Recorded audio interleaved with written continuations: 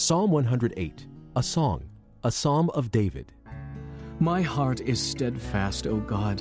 I will sing and make music with all my soul. Awake, harp and lyre. I will awaken the dawn. I will praise you, O Lord, among the nations. I will sing of you among the peoples.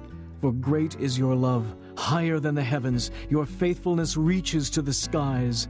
Be exalted, O God, above the heavens, and let your glory be over all the earth. Save us and help us with your right hand, that those you love may be delivered. God has spoken from his sanctuary. In triumph I will parcel out Shechem and measure off the valley of Succoth. Gilead is mine, Manasseh is mine, Ephraim is my helmet, Judah my scepter. Moab is my wash basin. Upon Edom I toss my sandal. Over Philistia I shout in triumph. Who will bring me to the fortified city? Who will lead me to Edom? Is it not you, O God, you who have rejected us and no longer go out with our armies? Give us aid against the enemy, for the help of man is worthless.